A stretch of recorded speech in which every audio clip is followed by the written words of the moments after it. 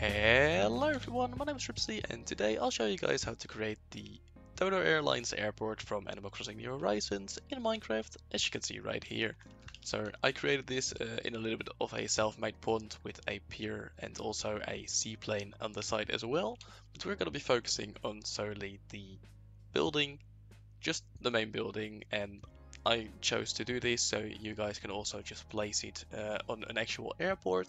So if you want just a building, you can do that, but at the end of the video I will show you guys how to create, well, not how to create, but just kind of what I did to create the pier and the seaplane as well.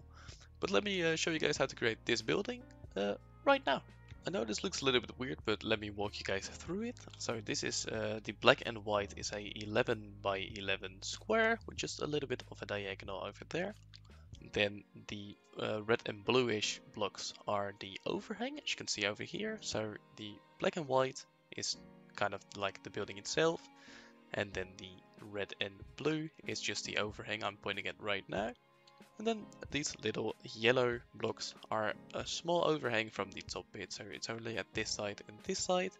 And then finally the warped and crimson woods are the door that is at this side. Let me show you guys right over here. So that's recessed in a little bit.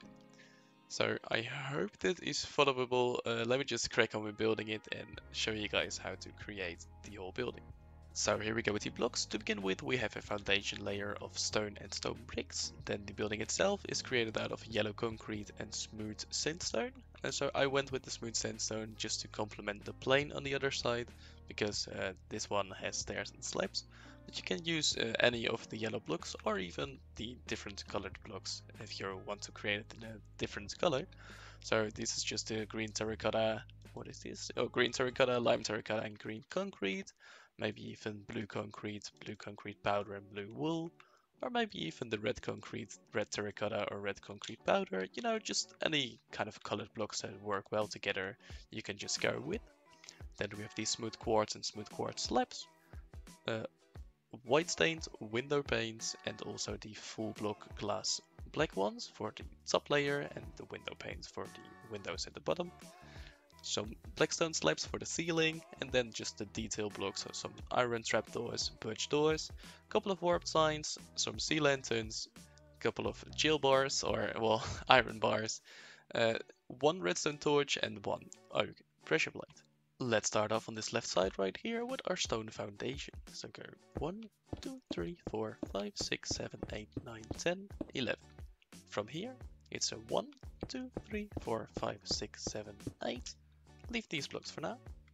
Then actually go from here, leave a 1, 2, 3 space gap, and then on the fourth one we continue with 1, 2, 3, 4, 5, 6, 7 blocks, and then from here to there, which is a 1, 2, 3, 4, 5, 6, 7 block, and then leave these for now. Well, actually, we'll get the smooth quartz over here and raise this up by 1, 2, 3, 4, 1, 2, 3, 4, and then in the middle, get 1 and 2, so you can place your doors over there. On this side as well, just create a doorway like this. When you have this in place, get your colored blocks. So I'm going with these two right now, which are the yellow concrete and the yellow terracotta, but you can go with any one of the colors you want. For now, I'll just use the yellow concrete, and on every stone block you place, go up by 3. And for this part over here, just connect them up like that. For the windows, let's go from here. So this is on the, well, the left side of the building kind of. And go 1, 2, 3 on the fourth one, delete those 2 blocks. From this side, go 1, 2, 3, delete those blocks, 1, 2, delete those blocks, and those are all the windows. Get the white stained glass panes and place those in the gaps you've just created. This part for me is the part where I start mixing the blocks, so for the stones, just get some of them out and place some stone bricks in the gaps. You could also go with some cobblestone, some cracked stone bricks, whatever floats your boat really. And then for the yellow part, well, my yellow part, but you can have any other block. Just get the other block you can texture with and just kind of randomly get some parts over here and give them a slightly different color. And I feel like this kind of thing helps a lot while detailing a not just kind of a plain wall. So this whole wall would be flat without it, but when you look like this, it just gives it a little bit more detail. After that, just go somewhere over here. This is a placeholder block, and just get a line of 1 block, so that's be above all of these. If you place those in, just follow the whole line of the building, going with the diagonal as well. Just getting a 1 block overlay on the whole thing. Then get your black stone slabs and create a ceiling like this, except for a 3x3 gap right over here. So that should look like this. Get your smooth quartz blocks and create kind of a circle like this, and then place some slabs on top of that as well. Then with your slabs, just continue like this and just pop that square out by 1 on all of the sides. And it should look like that. I know this is quite hard to see, but this is just like a 2 blocks to each side. It should look like this. Then from here, just continue to pop it out 1 more. So this is just a placeholder block for now. And kind of follow an overlay of 1 again. So 3 over there, then 1 in the gap over here, and 3 over here again. And 1 in the gap, just like this. Should look like that.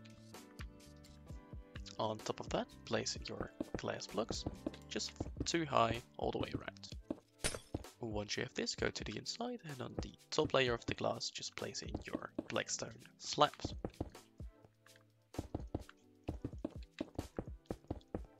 So the inside you could enter if you really want to, but it is mostly for aesthetics. Once you have this, get your iron trapdoors, but you could actually go with birch trapdoors or something like that as well. Maybe even the spruce would look kind of good. And just go on top of the glass and follow it all the way around like this. Then get your smooth quartz slabs and place them against the trapdoors you just placed. On top of it, place 2 sea lanterns, one over there, one over there.